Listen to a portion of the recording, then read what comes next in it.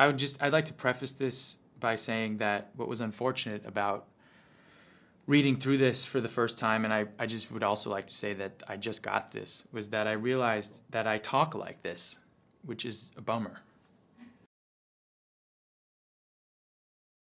So, okay, like right now, for example, the Haitians need to come to America. But some people are all like, what about the strain on our resources? But it's like, when I had this garden party for my father's birthday, right? I said RSVP because it was a sit-down dinner. But people came that, like, did not RSVP. So I was, like, totally bugging. I had to haul ass to the kitchen, Redistribute the food, squish in extra place settings, but by the end of the day, it was like... Hey, the more the merrier. And so... If the government could just get into the kitchen, rearrange some things, we could certainly party with the Haitians. And in conclusion, might I please remind you, it does not say RSVP on the Statue of Liberty.